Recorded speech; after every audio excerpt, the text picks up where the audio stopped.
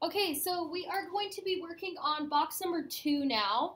And this is the box that's labeled Who Am I, okay? So after we write down some details, we're going, in that box, we're going to go to Utah Compose and we're actually going to write paragraph number 2 in Utah Compose.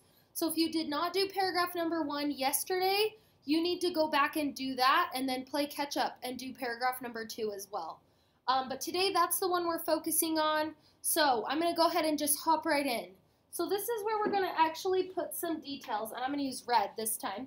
We're going to put some details about who we are, okay?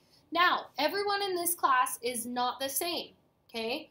I could literally look around. I know you're not here, but I could look around. I've met every single one of you, and I can tell you that you're not the same, okay? Now, I'm not talking about, like, your physical appearance, right? Some of you have brown hair, some of you have black hair, some of you have blonde hair, okay, red hair, okay? I'm not talking about that. I'm talking about the same people, right? You're not the same people inside or out. Your families are different. Where you come from might be different, okay?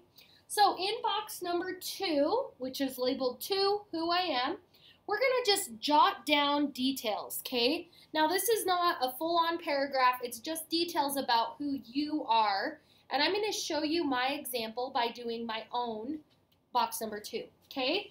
So for who I am, I might put that I'm from Salt Lake City. Okay, I'm from Salt Lake City. I grew up in Taylorsville. Okay, I also mentioned that in paragraph number 1. I may put that I teach at Plymouth. That tells people I'm a teacher, right? I'm just going to put teacher at Plymouth. Notice how I'm just jotting down details. I'm not writing full-on sentences, right? I attended the University of Utah. That's a big part of who I am. I went to a large university and got my degree for teaching, okay? So I attended the U of U. I'm just going to put attended U of U. Go Utes, right? Okay, attended U of U. I may also include my age, so I'll tell you my age, I don't care. I'm 26 years old, okay? 26 years old. Okay?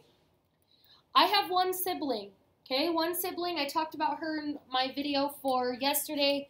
I have one little sister, her name's Lindsay. She's not really little, she's 22. But, anyway, I have one sibling, okay?